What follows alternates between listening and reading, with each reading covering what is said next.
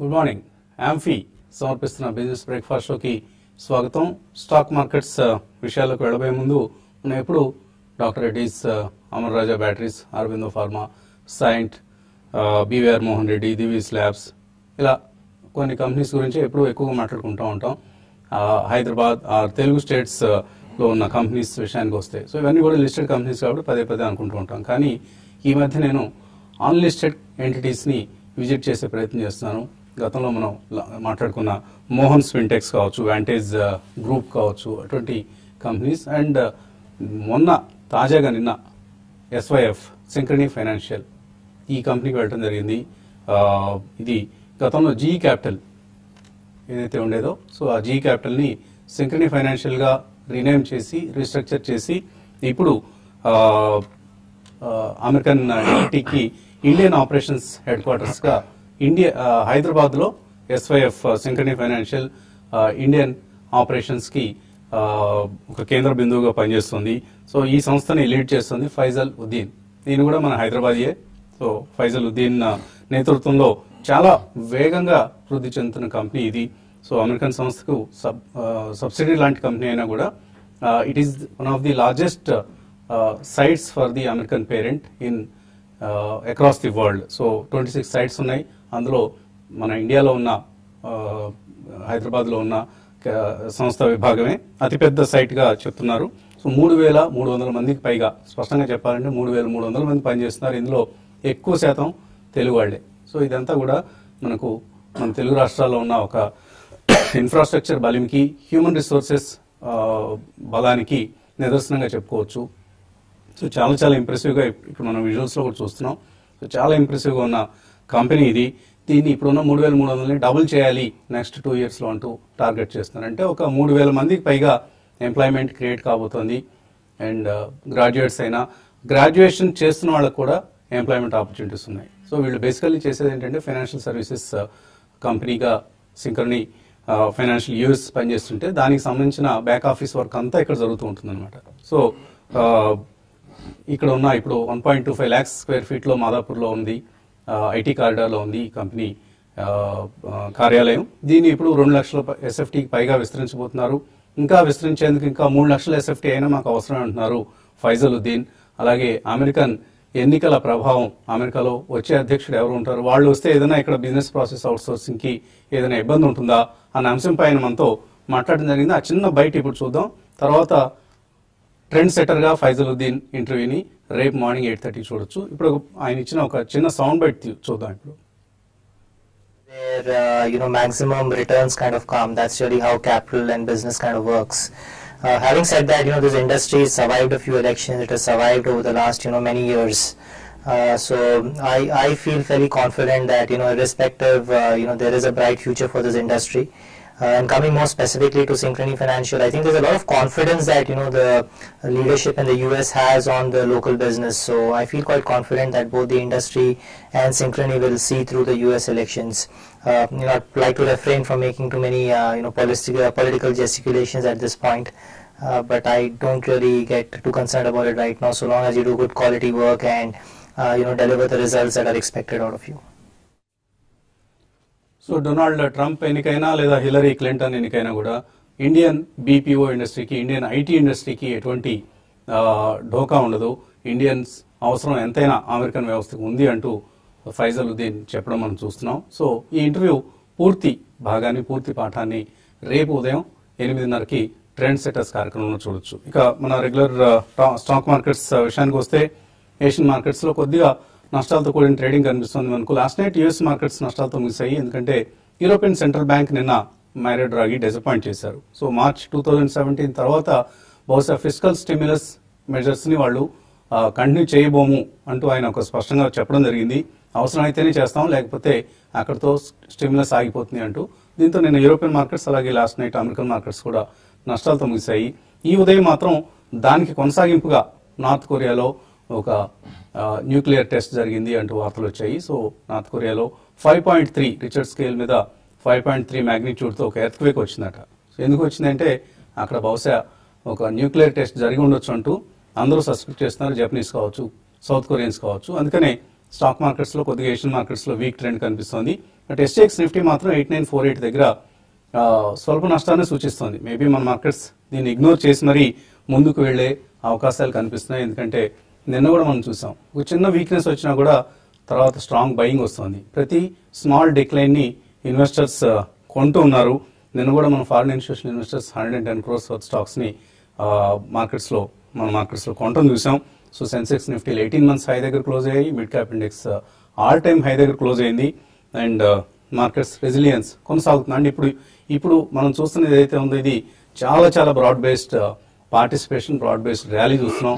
Construction stocks, real estate stocks, automobiles, banking and financial service of course they are the leaders. And pharma stocks లో కూడా నిన్న మళ్ళీ buying రావడం చూసాం. And construction stocks, అలాగే paper stocks. So you take any sector excepting IT, all sectors are participating in this rally. So ఐటీకి మాత్రం గడ్డు పరిస్థితి, గడ్డు కాలం ఇంకా తొలగిపోయే అవకాశాలు ఇప్పట్లో కనపట్లేదు. మనం చాలా ఎర్లీగానే వార్న్ చేయడం జరిగింది, stay away from IT stocks, avoid IT stocks అంటూ.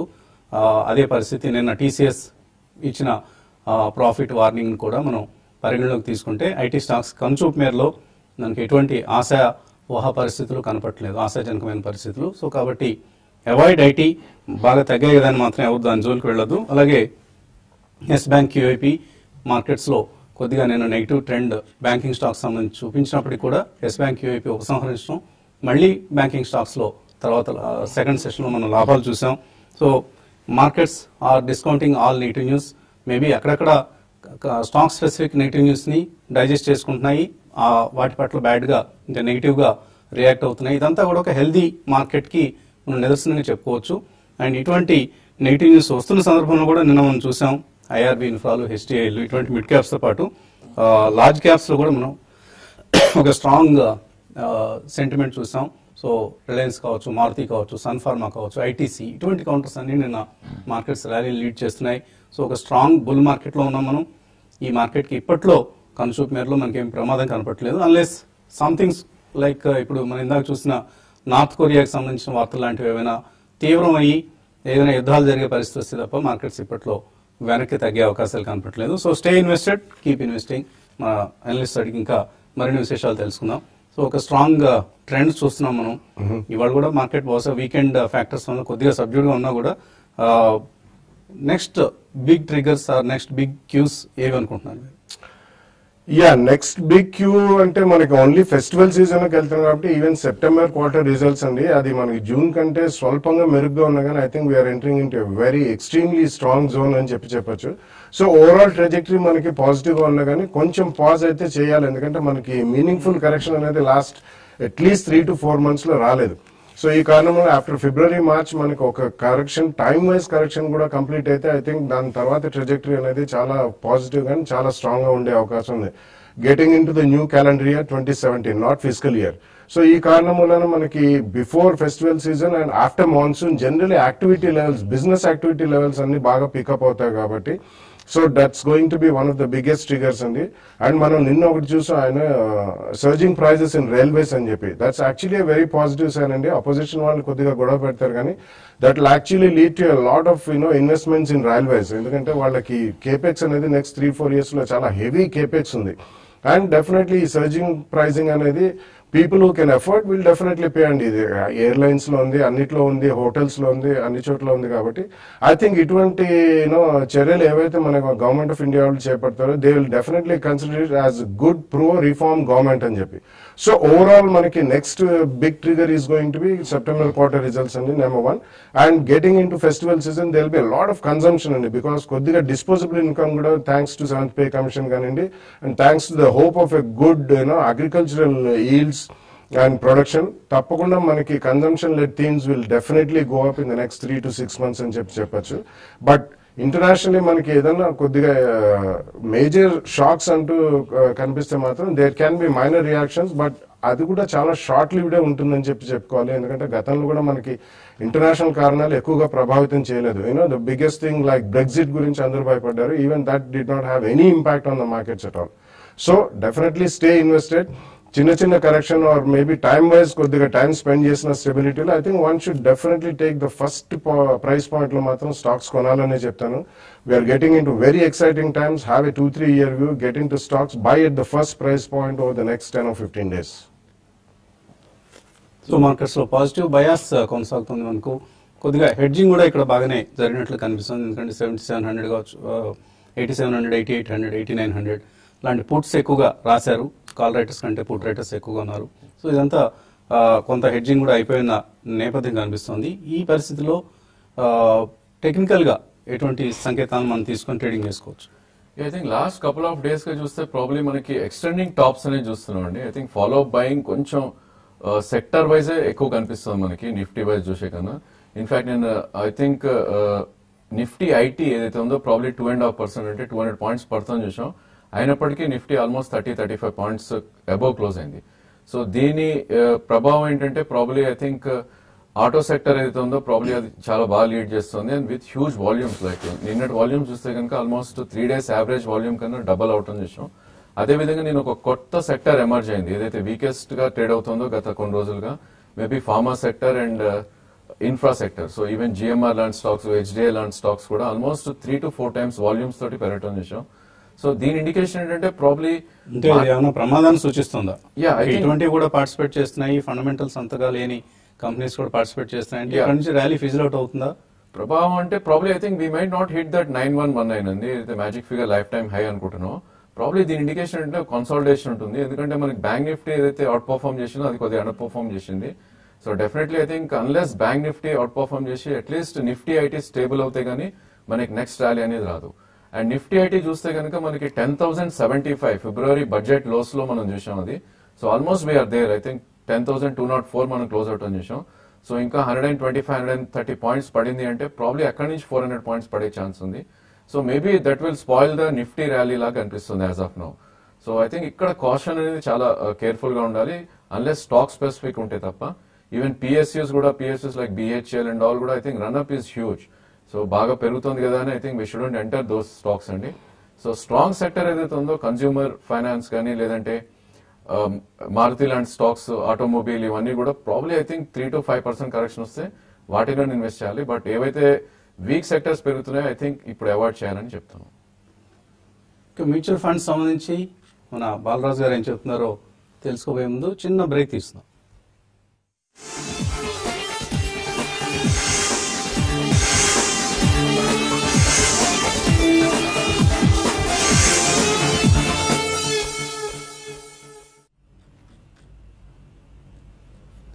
ఆంఫీ సమర్పిస్తున్న బిజినెస్ బ్రేక్ఫాస్ట్ లోకి తిరిగి స్వాగతం.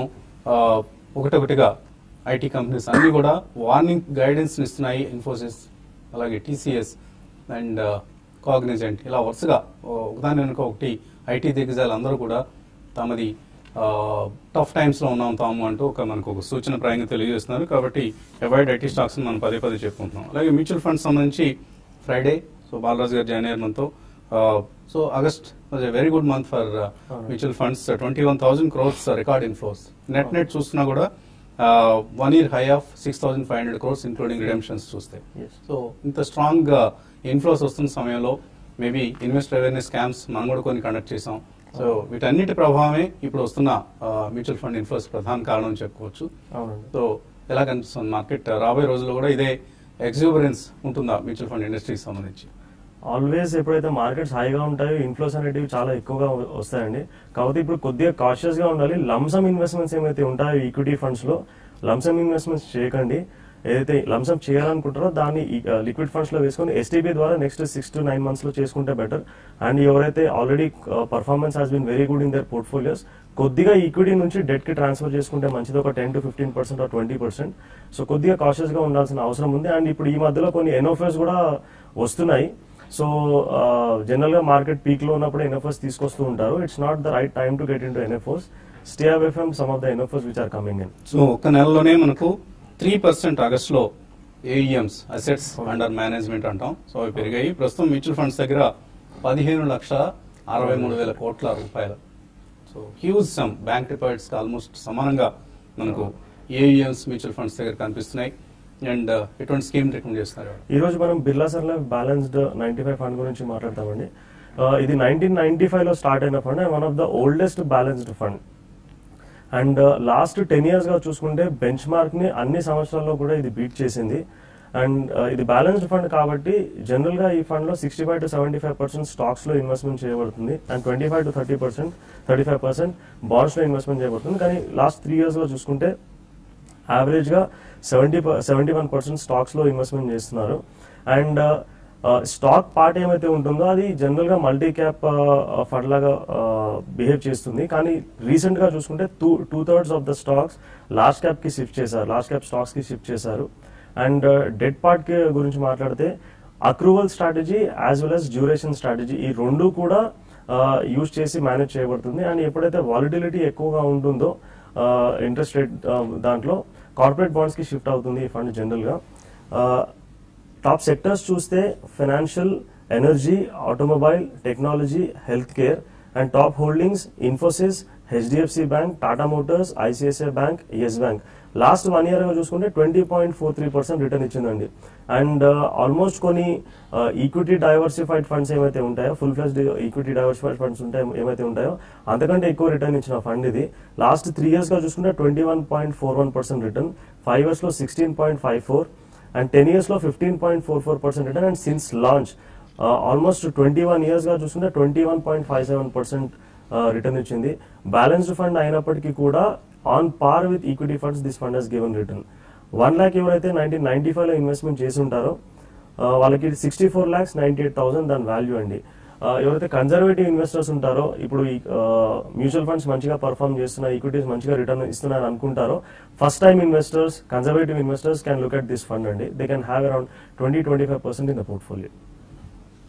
సో ఏ బ్యాలెన్స్డ్ ఫండ్ గివింగ్ 64 lakhs రూపాయలు ఇన్వెస్ట్ చేస్తే 21 సంవత్సరాల్లో 64 లక్షలు అయిందట. అది కూడా రిస్క్, చాలా తక్కువ రిస్క్ తీసుకుంటూ అంత రిటర్న్ ఆర్జించగలిగిన స్కీమ్ ఇది. So Birla sun life balanced 95. So ఎప్పుడు మీరు ఫ్రాంక్లిన్ టెంపుల్టన్ చెప్తారు, ఐసిఐసిఐ చెప్తారు, బిర్లా సన్ లైఫ్ చెప్పరు అంటూ శివప్రసాద్ గారు మా మీద ఆరోపణ చేస్తూ ఉంటారు. So this is for you Sivaprasad గారు. బిర్లా సన్ లైఫ్ స్కీమ్ ని కూడా మేము రికమెండ్ చేస్తున్నాం. సో ఏ స్కీమ్ ని మనకు ఎవరి మీద ప్రేమ లేదు, ఎవరి మీద కోపం లేదండి. బాగా పెర్ఫామ్ చేస్తే డెఫినెట్ గా మనం తప్పకుండా రికమెండ్ చేస్తాం ఆ స్కీమ్స్ ని. ఇదంతా కూడా ఇన్వెస్టర్స్ కోసం చేస్తున్న యజ్ఞం. సో ఆ యజ్ఞంలో అందరూ సమానమే మనకు. కాలర్స్ లైన్ లో ఉన్నారు. మొదటి caller, hello. Okay okay okay so కాల్లో మనకు వచ్చిన కాల్లో కట్ అయినట్లు కనిపిస్తుంది. సో ఈలోగా కొన్ని మెయిల్స్ కూడా తీసుకునే ప్రయత్నం చేద్దాం. మురళీమోహన్ యాదవ్ అడుగుతున్నారు, ఆక్ష ఆప్టిక్ ఫైబర్ మీద లాంగ్ టర్మ్ కోసం ఎలా ఉంటుంది? ఇప్పుడు ప్రస్తుతం 17 రూపాయల దగ్గర ట్రేడ్ అవుతుంది. అట్రాక్టివ్ ఉందా?